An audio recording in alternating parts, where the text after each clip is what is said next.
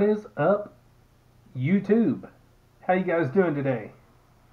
Doing pretty well here. Thank you for asking. So today I have another movie review. Amazing, isn't it? Yes, I do have my handy dandy, trusty notes, as I am not a professional, as I have mentioned before. I'm not going to remember all these things. I'm far too busy. It's not that I'm busy. I'm just not going to remember all this. So let's start.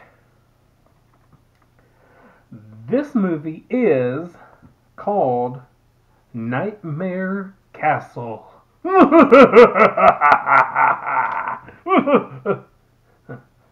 sorry. It came out in 1965. I'm going to try to get through the cast. My God, I'm only going to say 3 names, and I'm going to have some problems with them. Barbara Steele as Muriel Arrowsmith. Paul Mueller as Dr. Stephen Arrowsmith. Rick Battaglia as David. Okay, so I didn't do too bad. That's just the 3 main characters. There's more people. We don't got to get into all that. The story goes, Dr. Arrowsmith. We're not talking Steven Tyler and all that. It's a different Arrowsmith. Dr. Arrowsmith finds his wife cheating on him with David. No last name, just David. He beats them, captures them, tortures them a little bit, kills them, cuts their hearts out of their bodies. Now Muriel and David come back from the dead to seek revenge. Oh, no revenge. Sorry. My thoughts and opinions on this movie. Let's do this. My first thought is this movie looks like it's more from the 30s and 40s than it does the 60s. Now, I don't know if they have the date wrong or something. I looked it up online as well. It says 1965, but it looks really old for 1965. I mean, it's black and white. I don't know if I'm just watching a bad copy of it, but it looks 20 years before that. So, anywho, that doesn't bother me. I love the overacting people did in old Hollywood. You know how they do. Scarlet. Oh. Yeah, I'm going to keep that in the video. Anyway, the looks, the movements, the close-ups of the faces. Movies were so different back then, and I've really learned to appreciate them more than I used to. Never been a fan of old movies. I've always said that. I just don't like old movies, blah, blah, blah, but I'm getting to where I kind of like them sometimes, so interesting. I do feel the music score is great and really fits the movie, and the movements and the moments and all through it. I noticed myself kind of playing along with it every time it would get to those really dramatic, and the music's all there, and you're just, I found myself really noticing that. You also get some really cool heartbeat sounds.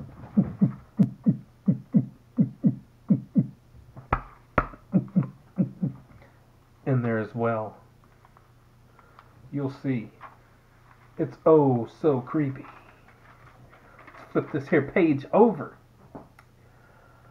I really don't like to say too much in my reviews because to me, then it becomes more of a spoiler review.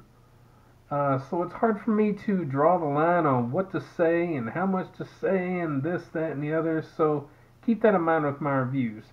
My reviews are just kind of, I don't want to give too much away. Otherwise, you're like, oh, okay, well, we don't have to watch that. So really, the movie is done quite well. I like how older movies really have to rely on a good story Uh, Very little, if any, kind of special effects, being practical effects and what have you. Um, of course, some do it well and some do not, as normal, as of any movie then or today.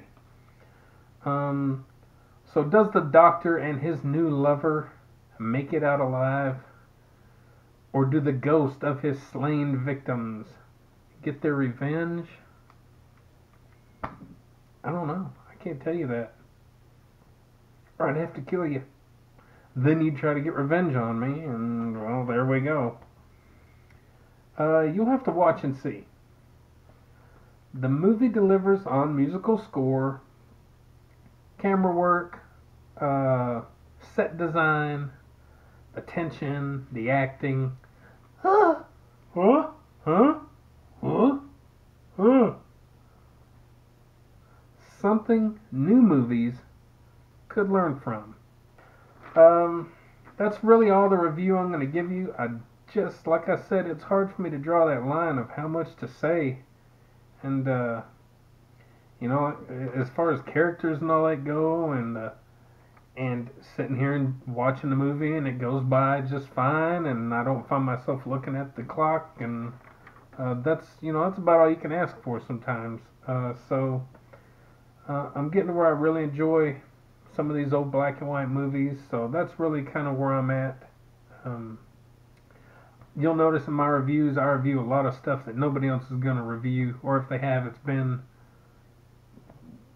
some time ago, and not very many reviews out there of it, probably. So, anyway, having said that, I give Nightmare Castle a solid 3 out of 5.